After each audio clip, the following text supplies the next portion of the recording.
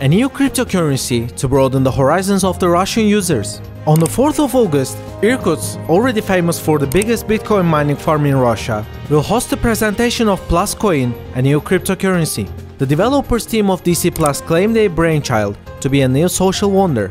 DC Plus app users are already gaining some bonuses, which are PlusCoin tokens. The headliner of the event is Sergey Sergeyenko, Chronobank CEO and the leading advisor of SONM, a project which has reached its goal of $42 million for 72 hours during the ICO. Speakers of the event are also Vladimir Popov, IT lawyer and the author of Russian ICO bestseller, DC Plus developers team and others. Follow the link under the video to register and learn all the details.